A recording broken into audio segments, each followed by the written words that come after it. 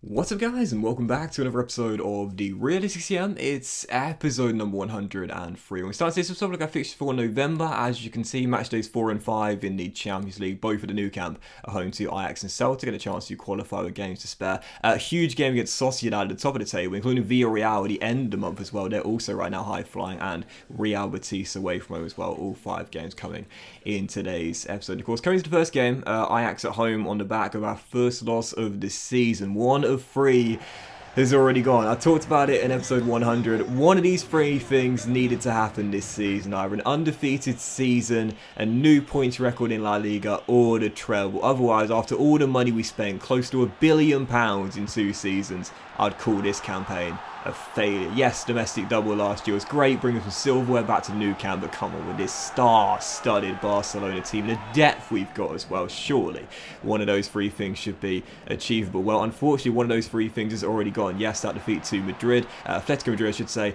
does mean obviously now we will not be having an undefeated season. But taking on Ajax for the first of the 5 games in today's episode here, heading into this one, if we were to win this one and Bayer Leverkusen were to beat Celtic in the other fixture, that would mean that we will guarantee qualification with 2 games to spare. So start off with the intent of qualifying with those 2 games to go. Bilbao Arteta gave us the lead. Talked about him a lot in the last episode. I don't care if EA keep on decreasing his attributes temporarily. Couldn't care less, man. This guy's still going to get the game time in this team, so I love him so much. Ajax would level it after a lovely passing move, and then just after the restart, Leandro makes it 2-1.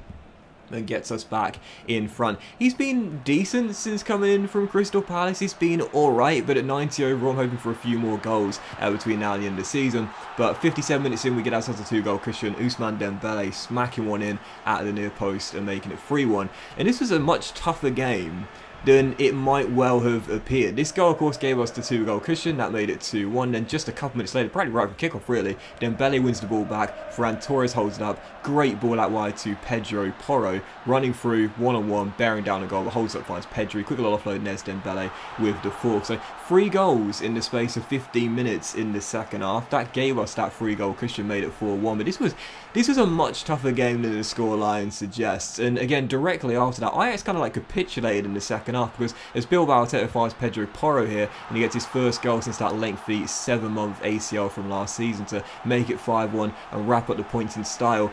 This is one of those games where the scoreline was kind of deceptive. This was a much tougher game than you might realise, man. Yes, we got the big win. Yes, as you'll see, because Bayer Leverkusen did beat Celtic, that's guaranteed qualification with 2 games to spare, though top spot is still up for grabs. But that was a tough game, and Ajax in the first half in particular played really well. Could have gone in front, actually, had it not been for a smart save from Ter Stegen around 30 minutes in. But we get the win. That's the most important thing. And again, 2 games to go, and we've already guaranteed qualification. I mentioned it before, and I know it sounds really obvious when I say this, so please don't make fun of me too much, because I know it sounds really obvious, but the more wins you pick up quickly, the better. And I know that just sounds like a really silly thing to say, because it's obvious, right? But it's true. In European qualification in the group stages, the quicker you can guarantee qualification and knockout stages, the better it is, because you want to know that going into the final 2 games, first, there's no pressure on you. Yes, top spot might be up for grabs, but you know the most important thing, getting out of the group, has been achieved. But again, it also means, because there's so many fixtures to play in November and in particular December when the final CL game comes, if you know you don't need to get a result in the final game, you can rest all your players. No, you've got so many midweek games coming in December. It's a real boost to your chances of staying competitive in the league, as also in the Champions League as well, not having tired legs, and of course reducing the risk of injuries as well. Still, the second game of this episode, this was a really interesting one. Real Sociedad at home, of course, lost our last game to Atletico Madrid in La Liga, so I wanted to get back to winning ways here, back in the Nou Camp. Can only manage a goalless draw though. Sociedad right now 2nd place in La Liga, as they keep the gap on us at the same amount of points, and they defended really well in that game, really valiant sort of like lockdown defense from Real Sociedad. And you know, obviously last season we've talked about it, we kind of just walked to the title pretty quickly. Yes, there was a brief period of time where I was thinking maybe, just maybe, we might let the likes of Atletico Madrid back into it, but to be honest, we were never really in too much danger of losing our lead at the top of the table. Once we got into double digits, it was basically done. So around like February, March time, we were sitting there thinking, to be honest, unless we have a monumental collapse, this title's definitely going to be ours. Of course, I bottled the new points record on the final day. No, sorry, I bottled the joint points record on the final day, only managing a draw against that Real Sociedad side. But yeah, goalless draw there, and I feel like this season it will be more competitive in La Liga, and in a weird way, I kind of want that as well. Yes, the undefeated season is gone. There is a chance at a new points record this season, of course, but I kind of want it to be more competitive this year after last season's kind of routine domestic double. So yeah, that goalless draw there proves it probably will be more challenging this year. But against Real Betis, this was not much of a challenge. Just one win in our last 3 games and none in our last 2 in La Liga. Needed to go out to winning ways here, and we would as well. Leandro grabbed our first, and Pedro Porro grabbed our second to make it 2-0. And then Cucurella makes it 3. 13 minutes to go, points already in the bag. What a ball this was to Leandro, by the way. Absolutely inch perfect, and a finish to match as well. And, you know, I mentioned him just briefly a moment ago there. This guy's finishing stat when we signed him was 76, and of course that's not the highest. He is naturally a centre forward by trade and not an out-and-out striker, if you will. But I gave him the number 9 jersey, and whilst his link-up players, you'll see in the build-up for this goal here, getting a hockey assist for Ferran Torres' first goal for the club, is really good.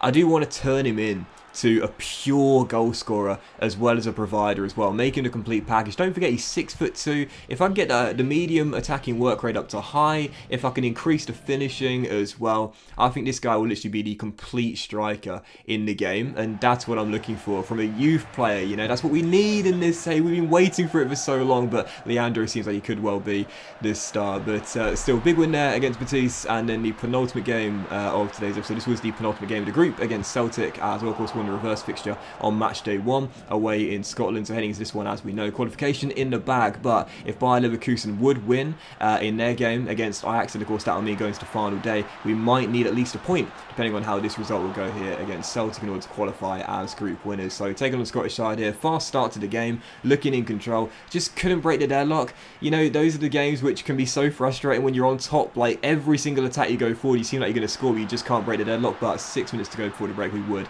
do that. Moise Keane sent through down the right hand side, saw the goalkeeper drifting off his line, and if you do that in FIFA nowadays, it is just game over, because chip shots are so accurate, as we know. They tend to always hit the target as long as you get the trajectory right. You don't need to worry about whether it goes left or right. It barely ever falls wide of the post. But also, if you've got a man to the back stick, you know, those classic sweaty cutback goals are always on for you as well. No, that was like an alternative obscure sweat goal there, crossing to the back, not a simple pass or free will. Fati makes it 1-0, and then 18 minutes to go, a chance to make it 2, which we would do. Ferran Torres a second in 2 for his new side, gives us a very comfortable 2-0 victory. Probably should have won by more, to be fair, but wins the most important thing. It does mean as well as Bayer Leverkusen beat Ajax on match day 5 away in the Netherlands, heading into the final game away at the Bayer Arena. Due to the goal difference swing as well, Bayer Leverkusen will need to win by 3 or more goals in order to be group winners. Otherwise, if we draw, if we win, then we guarantee top spot. But even if we lose by 1 or 2-0 scoreline, that will still see us top the group. So yeah, on the final game, I'll rotate, if not all on my side, then certainly the vast majority of it heading into the final game, because again, qualification was already in the bag, 2 games to spare, but top spot is looking increasingly likely now. And I know I said it earlier, it sounds stupid and it sounds silly when I say it, but this is the importance of racking up those wins really quickly heading into that final game. That's coming in a really busy period. We've got like 4 games in the space of 10 days to be able to rotate practically my entire side for that trip to Germany. Very beneficial, knowing we won't have too many tired legs for the games in La Liga. But still, for the final game of today's episode this is another big one here. Villarreal, the new camp, ran out in 3rd place. You saw the table heading into the game as well. It's really tight. It's really tight. Sociedad to a great start. Villarreal off to a great start. Very surprised that once again our El Clasico rivals Real Madrid are not having a great start to the season, just like last season. But I didn't think this would be a routine game, and it didn't start off that way either. We had the first chance, good save, but straight from that, Villarreal come on the break, and Karim Adeyemi, who is such a fantastic young forward in this year's FIFA. If you haven't tried him before, definitely do recommend it. He can play on the wings as an inside forward, inverted winger, or directly up top as well. Very agile, really good player to use. But even at 1-0 for Villarreal, the visitors took I wouldn't call it a shock lead, but a surprise lead, but we would level it 15 minutes before the break. You know, I mentioned the wide midfielders in this team is so crucial to our tactical setup, and they really are. Marc Cucurella and Pedro Porro back in the team now from that lengthy injury. So important. Marc makes it 1-1, puts us back back on level terms, and 2 minutes before the break, we flip the script and get ourselves in front. Dembele crossing to the back, sticking this, and Ansu Fati to get his 10th of the season. And less said about the celebration, the better. That's that Homer Simpson celebration, you know, with Mel Gibson. I can't remember the episode. They're making a film together, I think, and he just goes on the table and it's like, whoop, whoop, whoop, whoop, whoop, whoop, whoop. Anyway, Fati makes it 10 for the season, 2-1. He's looking to retain the golden boot he won last year, and then 14 minutes after the restart, a chance to extend our lead to 2 and make it 3-1. Leandro sent through 1-on-1, and again, this guy's definitely picked it up. Scored 2 on his debut, then after that, none in a few games, but now that's 10 for the season for Leandro, joining Fati in double digits as we make it 3-1 and get ourselves the victory as well. That's how the game will finish. We turn the game on its head, win it by 3-1. So we do remain top of the table. We do remain top of our CL group. It's been a fantastic start, but it's not been plain sailing. We look at the league table here. Only 3 points clear of Atletico Madrid, 5 clear of Sociedad, and 9 clear of Villarreal. Now, still a long way to go as we approach the halfway season, and I just have a feeling this year it's going to be a lot more competitive than it was last season. But that was this episode of the Realistic CM, guys. A big thank you for watching. Hope you have enjoyed it, and if you have, then please do drop a like. Much love to you all. Have a fantastic day, and I will see you for the next episode of the Realistic CM very soon.